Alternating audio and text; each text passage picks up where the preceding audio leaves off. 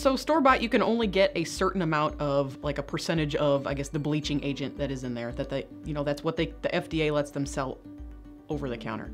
Obviously, I can give you more prescription strength, and the kind that we particularly use in this office is called KoR. It's spelled K-O-R, so you can look that up on the internet, and there's lots of really good research with it. It has less sensitivity associated with it than other things out there that we've found. We've also found that it does the most dramatic results, which is really, really awesome. Typically, we take some impressions and get you some trays made specifically by the KoR lab, so that they fit really, really well, and the gel is gonna stay just directly on your teeth and not irritate your gums or anything like that, which is really nice.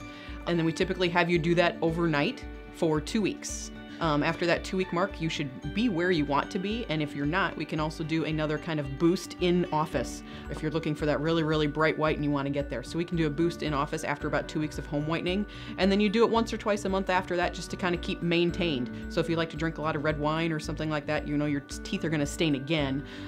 So just some maintenance at home once or twice a month, and then you're good to go.